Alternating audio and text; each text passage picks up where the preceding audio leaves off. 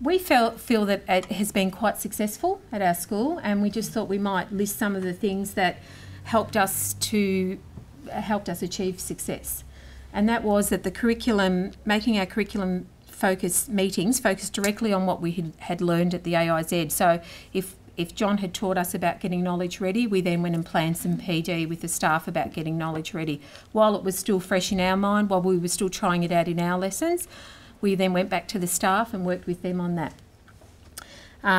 We also decided that making some resources that would support staff to use the strategies would be really beneficial in keeping them on track and just making sure that everyone's got some sort of support. So some of the things, initially we started with, I don't know if I brought it with me actually, a black folder, just a display folder that had a whole list of different activities that people could use, some of which we got off the AIZ website. I think they were made by Lakeside Secondary College. There was some, a sheet about getting knowledge ready and then 10 different activities that you could do. And then a sheet about vocab and 10 different activities you could use. And we just felt that if we gave that as a starting point for teachers, then they had something to look at when they were doing their planning. They weren't just trying to, off the top of their head, remember what sort of things they had to do. So that was really helpful in getting it going. Yep. We also made some posters for staff. So we gave them a set of posters for their room that just went through the high reliability strategies, and they were just there to have in your room so that when you're doing getting knowledge ready, what do you think the text will tell me? Make a picture in my mind. What do I know about? Just prompts for the teacher and for the students to help them remember what they had to be doing. We then went to, we also made some smaller prompts that children could use individually, steps when summarising or reciprocal reading prompts that students could then use themselves when they were in a smaller group. And we're confident. We sort of made these this year. So we initially just started with the black folder and the posters, and then have led to making smaller ones that the children can use for themselves. Sorry, I covered my bit of writing. We also purchased some reading comprehension kits. The Into Inferencing, which supported the teaching of reading comprehension. And we've made some visual aids, as I said to you before.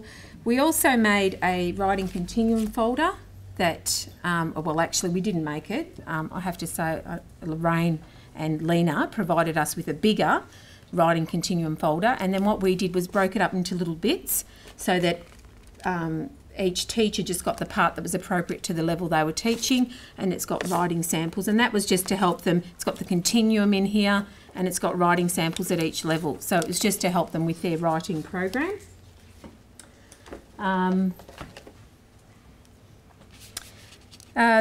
We had some staff attend some further professional development with John Munro and also with Lorraine Edwards, and that was really helpful in helping them to further understand the strategies that we were trying to teach. Liz and I this year did some PD with Lorraine Edwards, and we found that that was really where we needed to go, because we found that after the first year, the teachers knew the strategies really well, but we just felt like we didn't know where to go to next. And then when we started the PD with Lorraine, it was a perfect extension of what we'd already been doing. So, with the questioning, teachers, yes, the children were asking questions, but we learned about inferencing and how to ask inference questions and how to create inference questions. And so this year our PD has focused more on those areas. So we've been teaching more about questioning, more about the reciprocal reading process. So the children are using some of the strategies they've learned in some of those processes. And that really fit in well. We found that it was a perfect extension on what John had done. And I think that's it for me. You just press the ink buttons for me now. In addition to the aspects that Connie spoke about, some of the other key actions that helped to successfully implement the key literacy strategies at our school were that the learning leaders developed. Sorry. What am I pressing? Just next. You can tell that I'm not the technical one. Just next all the time. Okay, yeah. Thank you. Okay. We developed a literacy implementation plan, which there's a sample of it on another slide.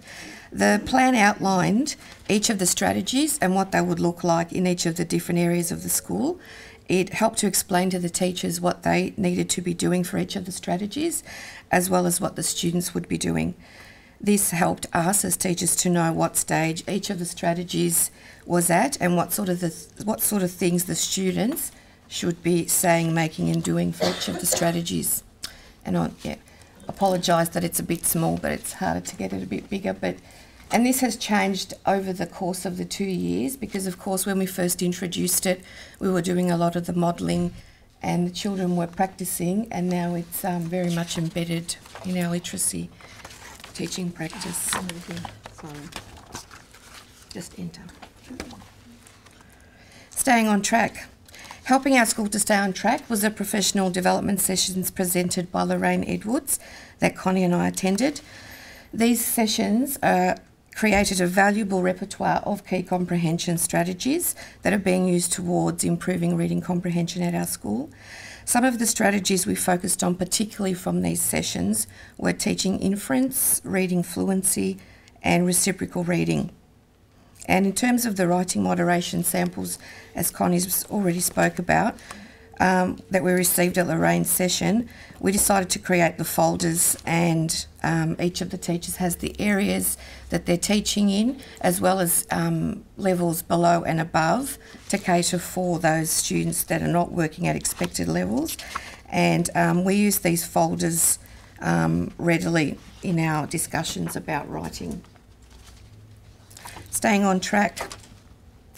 As learning leaders and classroom teachers ourselves, Connie and I could see, or can still see, that the literacy strategies are being adopted by the teachers and being seen as valuable towards improving reading comprehension.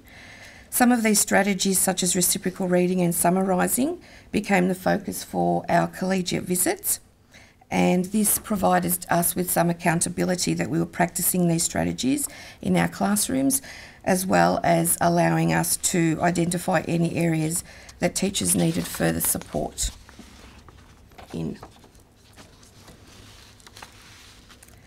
Following our travelling metaphor, we're in cruise control at the moment because, as the heading suggests, we feel that at this particular stage at our school, the key comprehension strategies are well established in the classrooms and are being used regularly and confidently in our planning documents and by the students. Our PLT meetings. Our existing student learning meetings have been replaced with the professional learning meetings, where the focus remains on student learning. These PLT meetings are a structure in place where our student learning goals are being monitored based on evidence that we collect. All teachers were provided with a resource folder that contained all their rocket reports, all their class reports, as well as the different learning stages that the Melbourne Uni team provided us with, and proformas where we recorded our common, middle and low students.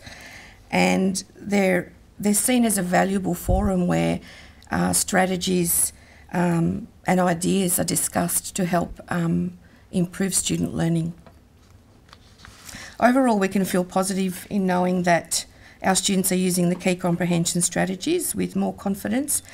We have established a culture of teachers working together in teams to collectively take on the responsibility for improving student outcomes.